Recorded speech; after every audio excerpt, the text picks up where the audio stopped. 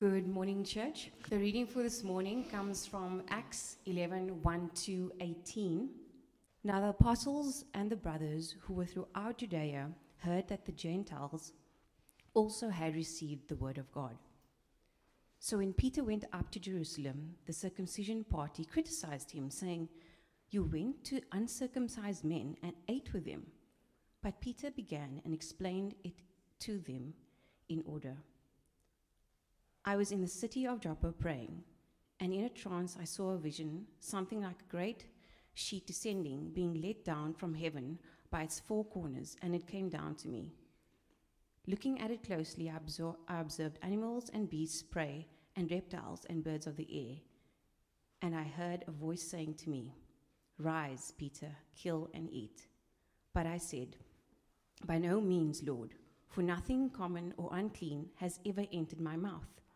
But the voice answered a second time from heaven, "What God has made clean, do not call common." This happened 3 times, and all was drawn up again into heaven. And behold, at that very moment, 3 men arrived at the house in which we were sent to from Caesarea. And the Spirit told me to go with them, making no distinctions. These 6 brothers also accompanied me, and we entered the man's house. And he told us how he had seen the angel stand in his house and say, "Send to Joppa and bring Simon, who is called Peter. He will declare to you a message by which you will be saved, you and all your household." As I began to speak, the Holy Spirit fell on them, just as on us at the beginning. And I remembered the word of the Lord, how he said, "John baptized with water, but you will be baptized with the Holy Spirit." If then God gave the same gift to them as he gave to us when we believed in the Lord Jesus Christ, who was I that I could stand in God's way? When they heard these things, they fell silent, and they glorified God, saying, "Then to the Gentiles also God has granted repentance that leads to life." This is the word of God. Thanks be to God. Good morning, everyone.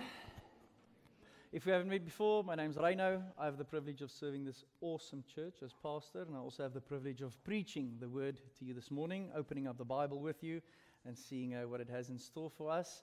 I'm glad to be back preaching. I took a little preaching break for 3 weeks, and I'm also glad to be back from leave. I had a week of leave last week, which was great. We also left Pretoria for some rest and recovery, and it's good to be back. Ki itumelela gogoborna. I'm happy to see you. It's lekker om julle te sien. And really, really excited about what this day holds for us. We have been in the book of Acts, and once again, let me show you a map of the book of Acts. It's always helpful if you study a big book like Acts, that you kind of have a big picture in mind. And if you look at the first part, the introduction, and then chapters 2 to 7 in Jerusalem, we've already covered those in both season 1 and then in the start of season 2. One huge game changer in the beginning of the book of Acts, and that was Pentecost. The pouring out of God's Spirit on all His people, empowering them to do the works and ministry of Jesus and to carry the good news into the world from Judea, then Samaria, and then to the ends of the earth. Huge, huge moment in the beginning of the book of Acts. And then, over the past couple of weeks, we've been in this really important section, which is chapters 8 to 12. If I can just have the next slide, please, Rudolph. So 2 massive game changers in this small section in the book. The one is the conversion of Saul of Tarshish. And the second one is this huge part in the middle, named on this little drawing, Peter and Cornelius. And this is where we'll be today. So over the past 2 weeks, I personally think that both Lesego and Murendeni did a wonderful job in spotlighting Paul and his conversion and what that means for us. Just a little plug on the side. Remember that we do record our sermons, and they are available both on audio and on video. So if you missed it, or if you want to watch it again, or if you want to send it to someone, you know where to find them on our podcast and our YouTube channel. So today we'll be in the middle. And in this middle section of this bigger part, chapters 8 to 12, we are going to see another huge game changer. Okay, so this is a super important part of the story, and it's a huge part of the story. I call it a double header. You guys know sometimes, like when you watch a series, they need 2 episodes to cram one story into. So they call it part 1 and part 2, and then they refer to it loosely as a double header. Okay, so you must get that feeling today. It's an extra long portion of Scripture, all the way from Acts 9:32 to 11:18. And we are going to have to watch it in one sitting, and you will also see some repetition. So this part that Chanel read now is repeated twice in the section of Scripture from 9:32 onwards. So we've seen ministry happen in Judea, as it was said in Acts chapter 1, verse 8. We are now seeing ministry happening in Samaria, and this part today will set us up for the end of the earth, which is really, really exciting. And we are only ending it in chapter 11. We have another 17 chapters to come after that. I am going to use the word racism today. I will also use words like preference. I will use words like prejudice. I will use words like superiority. When we hear these words, it brings a response. We have thoughts connected to it. We have emotions connected to it. Some of us might even have arguments about it. Let's acknowledge it. Even when I said it now, you felt and thought certain things. I will not talk about these things from a political point of view. I will also not talk about it from a sociological point of view, and neither will I talk about it from an anthropological point of view. That means the study of humanity. I will talk about these things from a biblical perspective. So let's allow the text to guide us. I'll explain the text as we go, and we'll apply it as we go. So may I ask you this morning, as the teacher of the word today, let us disarm our thoughts, and let us just disarm our hearts, and let's submit ourselves to the Scriptures, and let's journey together as brothers and sisters as we walk through it, as we walk through this portion of Scripture. If you are not a Christian, but you are sitting here today, we can't journey together as brothers and sisters, unfortunately, but we can still journey together. And I do trust that you will find this vision of the church that we see in this portion of Acts, and this vision of the Christian faith very, very compelling, and I'm trusting that it will enthrall your mind. As a transcultural church, the definition that Zita gave us while hosting us really well, we take this very, very seriously. So we talk about it often, we try and live it, and we try and model it as good as we can. Let's pray. Lord Jesus, as we open up your word now, we submit ourselves to it. We are open to hear what you want us to hear. You are our Lord. You are the Lord of all. You are the resurrected one. You are the one who has all wisdom and all knowledge, the one that is almighty. And Lord Jesus, we deem it a great privilege to be called your church, your body, your hands and feet here on planet Earth, in Pretoria, in Centurion, in Die Hoeves and Doornkloof, exactly where you put us. I pray that you would guide our thoughts and hearts as we work through this portion of Scripture. And may your name be glorified, Lord Jesus. We pray that in your name. Amen. So guys, because it's such a colossal portion of Scripture, I framed it for you. Okay, well, I found a frame, which I'm going to share with you. So the frame was done by Dr. Tony Merida, for who I have great respect. So here's our theme for today, Grace for Every Race. We'll be covering 9:32 to 11:18. And here's a really simple frame for you guys. 6 movements. It's not 6 points, but 6 movements. We'll see introductions. We'll be introduced to Peter, and we'll be introduced to Cornelius. I tried to say, as I was prepping, Cornelius, but it's really tough for me, okay? So we'll see Peter and Cornelius being introduced. We'll see visions. Peter will see a vision. Cornelius will see a vision. We'll see obedient responses by both Cornelius first, and then Peter. We'll see the gospel being proclaimed by Peter. We'll see a divine confirmation, which is a Pentecost happening. And then we'll see a humble resolution by the Judean believers in chapter 11, verses 1 to 18. If you want to take a photo of it, you are welcome. It is a huge, huge, huge portion of Scripture.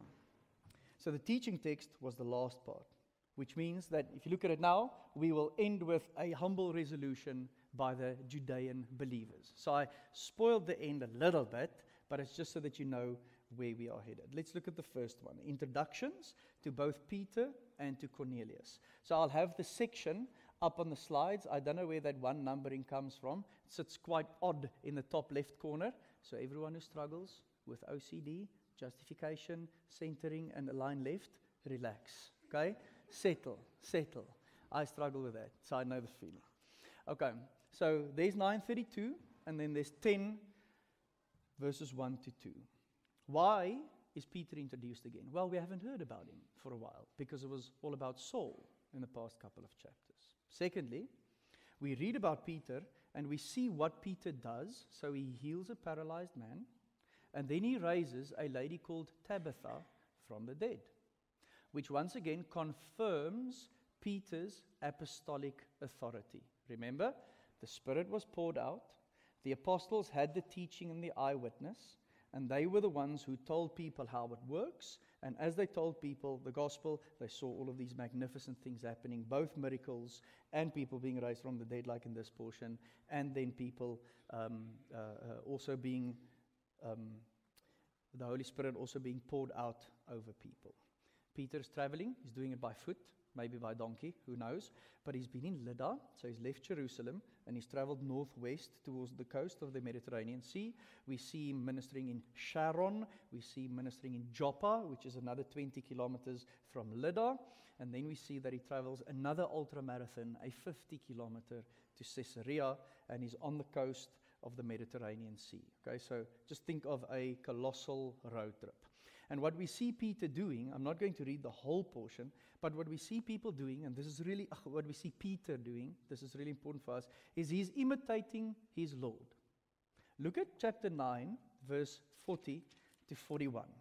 Okay, it says, Peter sent them all out of the room. He knelt down, he prayed, and turning toward the body, said, Tabitha cum, Tabitha, get up. She opened her eyes, saw Peter, and sat up.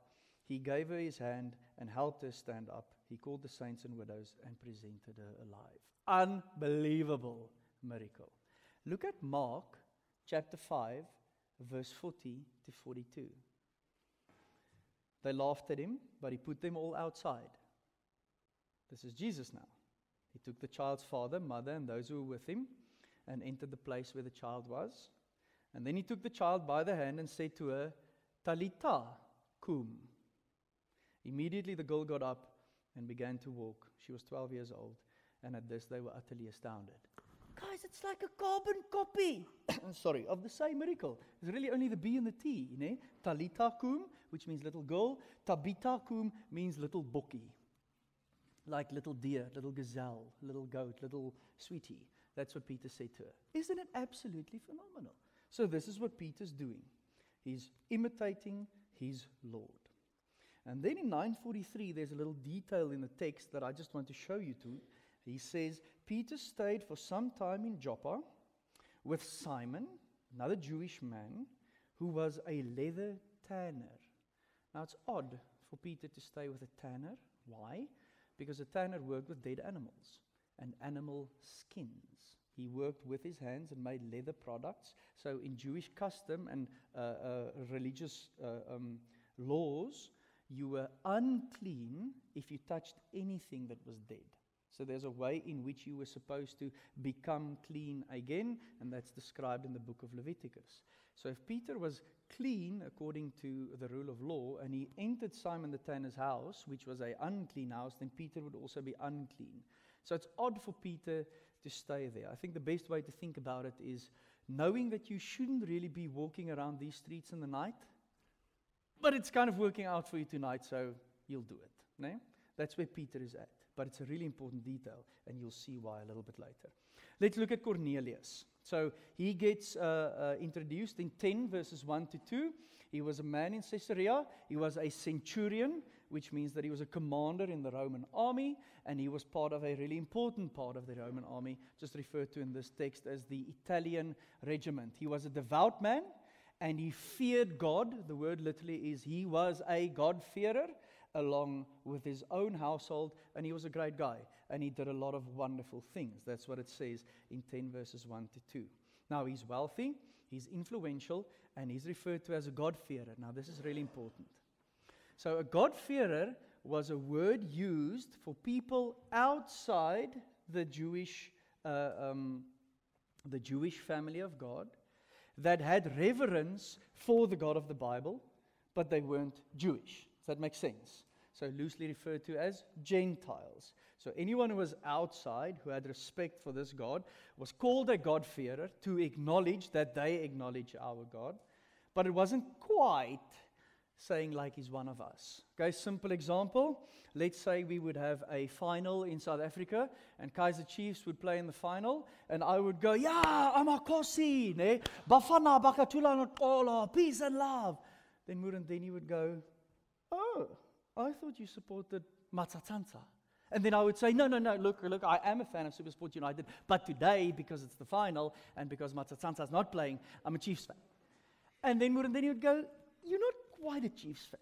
You know what I mean? Like, you're a final Chiefs fan, but you're not really a Chiefs fan. You guys feel me? So that's what a God-fearer meant. Like, we can't just shun the guy because he has respect for our God, but he's not an insider. Do you know what I mean? Like, he's not really one of us. So Peter, traveling around, staying in an unusual place, and then we get introduced to this guy who's completely the opposite of Peter, but there's something brewing inside. We are set up for an awesome story here. Are you guys feeling me? So staying in an unusual place and God already working inside of someone. Okay, then we see visions. So these are the two people, that's the main characters of this story. And then we see visions in 10 verses 3 to 6, and then also in verses 11 to 16. Okay, it's up on the screen if you do want to read it. Cornelius' vision is really short. Actually, let's read it together quickly. About 3 in the afternoon, this is Cornelius now, he distinctly saw a vision.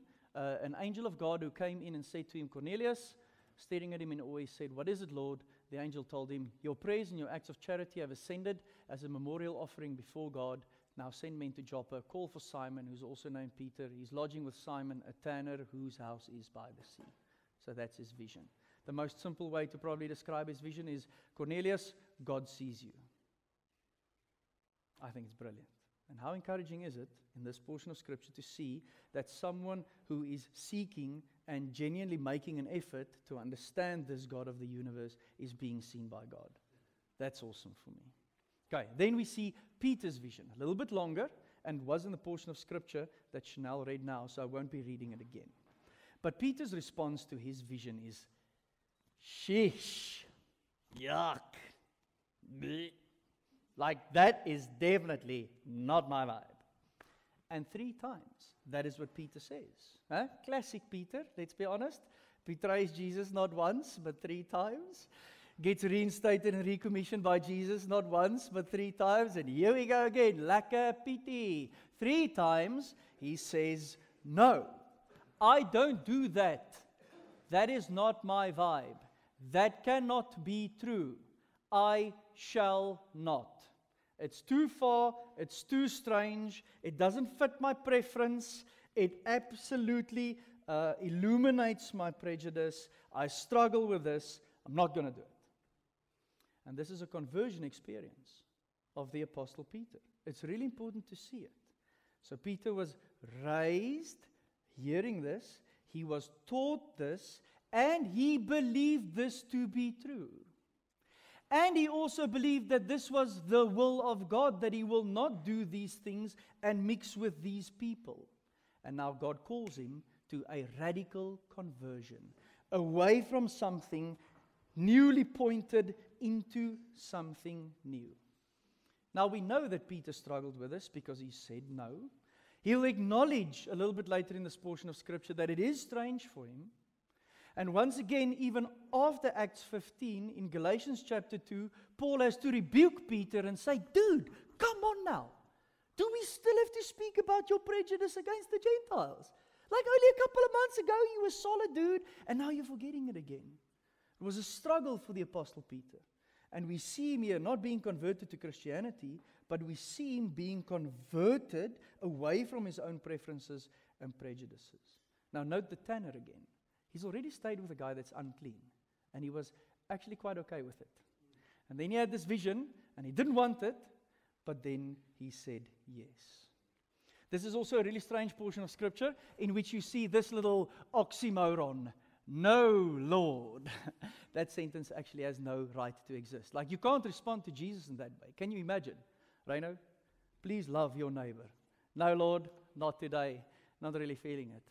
Hey, Reno, why don't you give generously to the church you attend? Nah, Lord, not a great idea. I might circle back to that a little bit later. Like, you can't respond to Jesus like that. And we see that it wasn't a great idea for Peter in this part. Now, look at his reaction in verse 17 of chapter 10. It says that he is deeply perplexed. He is puzzled. His response is, what? Do you guys know that emoji? Blush cheeks, big eyes, round mouth. Like, that's his response. But he obeys right away. Are you guys keen to hear a little bit of my story? Can I put my stuff out to you? Is this a safe space? My own conversion story has a moment like this. And it went like this. I submitted my life to Jesus in the early hours of the 18th of May of 2005 in my room, crying, lying on my face on my carpet, after I wanted to commit suicide. So I was planning on committing suicide that evening, and my plans didn't work out. So the only alternative I had was to just relinquish all. That next morning I called the pastor and I said to him, dude, you need to help me. I have way too much sin, and if I die now, I'm most definitely going to hell. And he said, well, come to my house and we'll chat it through. Went to his house, confessed my sin, told him how I feel, cried for many hours. This is the abridged version of the story. And then right at the end, he walked me out to my car. I was driving a Corsa at that time, 160 IS, free flow exhaust, little Verpa going there, lots of inches on my wheels. And he said to me, listen, Reno, you'll feel the Holy Spirit start working inside of you now. And it might feel strange to you. But here's what I want you to do. You obey right away. Okay? I said, okay, cool. And he goes, because even if you do the wrong thing, you still try to obey. And I was like, okay, that's great advice. And I remember sitting in the car, closing the door, seeing him walk over the street, and I felt the Spirit speaking to me immediately. And I felt the Spirit say to me 4 things. Firstly, you are done cussing. Swearing. You are done fighting with your mother. I still lived with my parents at the time. You are done driving like it's Fast and the Furious. I was one of those guys that was cool like that. I never even wore my seatbelt. And I felt the Spirit say to me, you are done being a racist. And I was like, okay. So 4 things, immediately, obey right away, let's do it. Seatbelt on, 4th gear, 60 kilometers an hour, one hand at 10, one hand at 2, law-abiding citizen. I turn from Roderick's Avenue into Linwood, and what do I have? A conglomerate of minibus taxis, absolutely testing my very first act of obedience. And I remember wanting to be who I was, and realizing, oh, wait. I must not do this anymore. I must not speak like this anymore. I cannot think like this anymore. I was just told to stop it. So I'm going to stop it. Peter is just told to do it. And he did it. It's a powerful, obedient response from Peter. Let's look at their responses. So in 10, 7 to 8, and then 21 to 23. This is their responses. Cornelius' response, straightforward. He's got a lot of power, a lot of money. He's like, gents, get going. This is what we are going to do now. Look at Peter's response. So the text says that the guys who came stood outside the gate. Look at verse 21. I just want to find it here. Then Peter went down to the men. Verse 17. It says, while Peter was deeply perplexed, it says, the people who were sent by Cornelius stood at the gate. They are not allowed to come into the gate, to the door. Why? Because they are part of them. They just not welcome you. So they stood at the gate asking, can we please see Peter? And look what happens in verse 23. Then Peter invited them in and gave them lodging. Guys, this is groundbreaking. This is absolutely phenomenal. This is the first of its kind for Peter. Think about this. Peter has never set foot in a house of these people. Peter has never had one of them in his house. But because God spoke to him and because he was obedient, he said, come in. Clearly, God is doing something here. Let me get in on it. And let me accept what God just told me. God is at work. We've heard this many times. We hear it weekly. Guys, think about it now. Here where we are, there are Corneliuses outside the gates of this church looking and searching. We are the Peters in this area, connecting the dots for the people who are actually seeking. May we have the eyes to see who's seeking. And may we have the eyes to see people, especially when they are outside our liking or outside our preferences. Because our liking and our preferences and our prejudice and all the isms and all the phobias we struggle with keep us away from people. It alienates us from other human beings. That is why it has to go. That is why it has to be dealt with. That is why we have to be done with it. Because any slur or any cultural, whatever you might call it that you struggle with, or any phobia alienates us from human beings who God loves deeply, as much as He loves you, deeply. Think about the places you frequent. Think about who you sit down with. Bafowethu, think about our barbers. Nee? There's nothing like going to the barber, having a phenomenal conversation, and then calling our brother Francois, who goes to the same barber, and going, dude, we had a really good chat. Where are you guys at? What did you guys talk about last time? Like, we intentionally go to the same barber to build that kind of relationship with him. It's just an example. Think of all our little sub-communities in this area. There's so many places in which people need to be seen.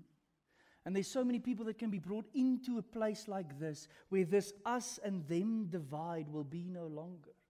Or where we at least intentionally try and bridge it. And we are humble about it. And we confess our sins and we repent when we struggle with it. And we live a new kind of story. That day at Albi's house, right after I heard from the Spirit, I didn't get it right, but I've been on a 17.5-year journey from that, well, a little bit more than 17 years. From that moment up until now. Constant journey of repentance and understanding and confessing and living in a new way.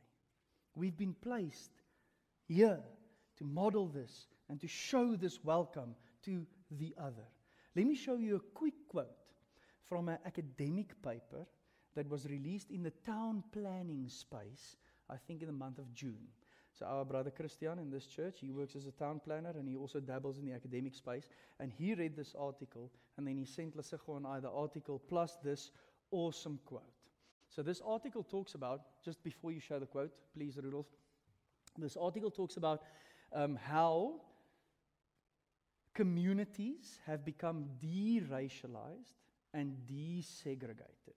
So how communities that was previously a white community or a black community have now become a mixed community with other races and ethnicities in between as well.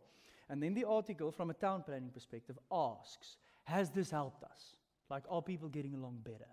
Are we still experiencing racism, etc.? The stuff that we experienced from a previous time.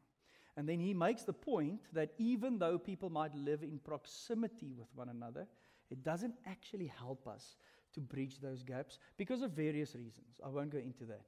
But then the guy writes this about the church in academic paper about town planning, right? Look what he says. He says, amidst this dispiriting picture, this is the fact that we still struggle, the institutions of faith offer a welcome contrast and spaces where the different population groups meet. They provide support and guidance to those struggling with the rapid pace of South Africa's transition, Religious principles and values are common denominators for people of different racial and socioeconomic backgrounds. Levels of conflict are low, and religion unifies more than it divides, and the level of social capital is high. How beautiful is this, guys? This church is one of those places. Woo, come on! Like, I really leap out of my chair when I read an email. But I did, because I thought this was phenomenal.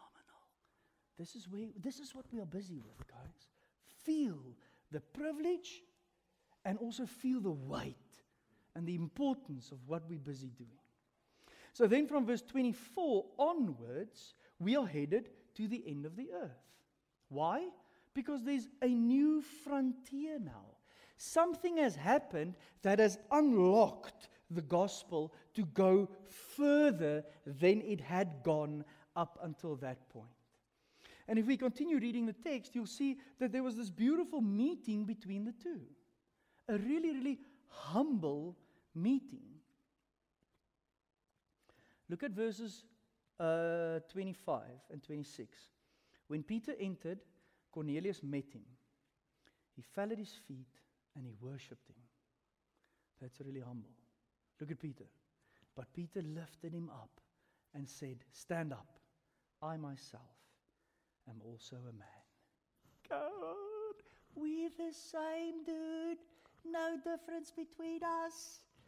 Peter just struggled with it, but he obeyed and he humbled himself, and Cornelius humbled himself, and now the gospel is going to be heard by people who were not able to hear it before. And what I like, if you look at verse 28, look at Peter, being really honest. He says, Peter said to them, "You know it's forbidden for a Jewish man to associate with or visit a foreigner. But God has shown me that I must not call any person impure or unclean. And that's why I came without any objection when I was sent for." How beautiful is this from Peter? I mean, Peter stands in a room full of people different than him, and he goes, "Yeah, guys, look, I'm going to be honest. I feel a little odd here. I feel a little out. I'm not really supposed to do this, but I am here now. What do you guys need to hear?" And then he proclaims the gospel, which is the fourth movement. So a gospel proclamation from Peter. I think we should read it. Yeah, we'll read it now. So look how easy Peter shares the gospel when he has the opportunity to do it. He's straightforward. He's very clear. He's rooted in conviction.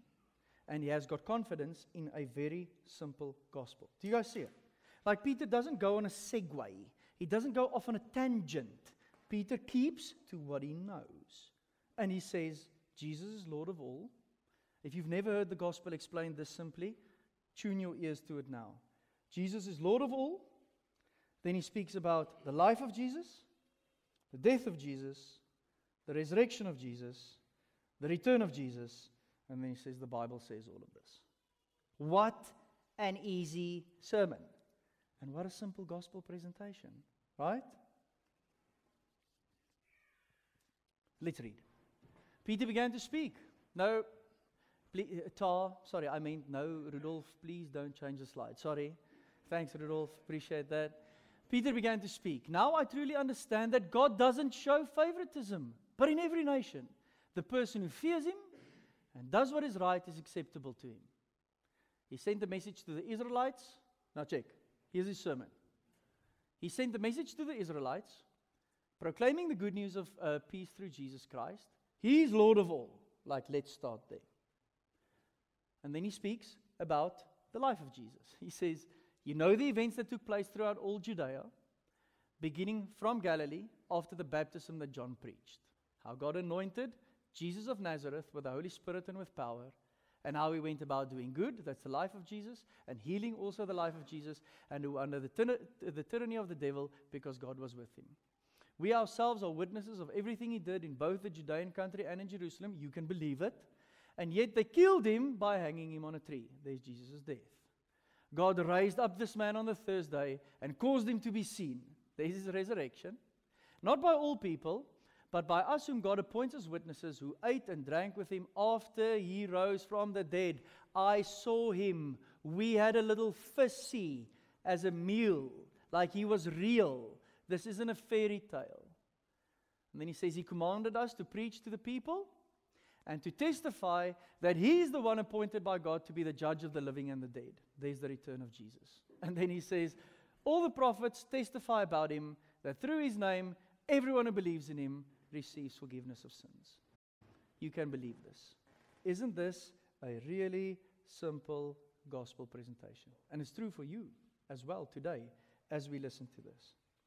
You remember question of the day that we asked? I asked that question intentionally. Because if you are a believer,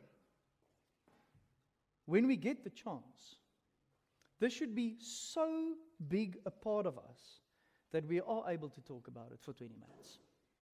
And that we are able to talk about it as simple and as clear as Peter did.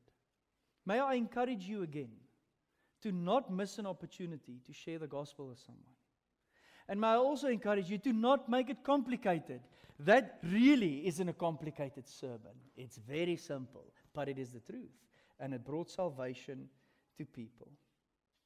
The fifth part of this portion of Scripture is a divine confirmation. It happens in 10:44 to 48. And here's what I want you to see. They needed to hear this message. They had to find the evangelist. Even though Cornelius was close, he didn't get saved just because he continued doing good. He got saved because he believed. And what did he believe in? The good news that was preached or proclaimed or declared to him. There is only one way in, guys. And it's the church's job to make sure that everyone gets an opportunity to find that one way in. Like, we can't live with this understanding that most people kind of know that there is a God. Or the census says that South Africa is a predominantly Christian country. Or often people in South Africa are not hostile to religion or faith. All of those things might be true. But if people don't hear that faith in Jesus Christ is the way that you get in on it, they will perish. And this awesome group of people in Caesarea, having all this wealth and doing all these awesome things, were not saved until they heard that last line that was written in verse 43. And then this awesome thing happens. It's a Pentecost. Again, same game changer as in the beginning, but now with people who were outside the original gangsters. And the Holy Spirit gets poured out on them. It's very similar, if you read it slowly, to the same pouring out of the Holy Spirit in Acts chapter 2. And Peter couldn't even finish his sermon. I wrote a note here to myself, lol. Can you imagine if Peter had a real ripper at the end and he was like, whoo, I am teeing this bad boy up. I am going to land this plane on a high note. And then they just abruptly end his sermon. Why? Because the Spirit comes down on them. And look at verse 48. That's really, really, really important, because this is how beautiful the whole story ends. He commanded them to be baptized in the name of Jesus Christ, and then they asked him to stay for a few days. Where? Among people who he would not have ever stayed with. In a place that the Jewish people didn't really care about. Can we be together now? Yeah, we can. Okay, great. Awesome. Welcome. That's what the Spirit does. That's God's will for His church. Is that when His Spirit gets poured out on people, then these walls fall down. These walls of hostility, Paul calls it in Ephesians 2. We'll get to that in the benediction. It breaks down and it finishes with people being together. Guys, I could actually end the sermon here, because that is just a beautiful picture of what God was busy doing through His church. Let's look at the last one, and then we'll land. The last one is the humble resolution from the Judean believers. So after all of this awesomeness, Peter gets criticism. Peter receives condemnation. Peter spoke to people from a party. Now look, I did laugh in our current political landscape with party names and everyone pushing for early elections, I did laugh about the word the circumcision party. I did. I thought to myself, that sounds quite intense. But that's what it says in the scripture. Like, the people who criticized him and condemned him were from the circumcision party. I was like, woo, that's hardcore. Okay.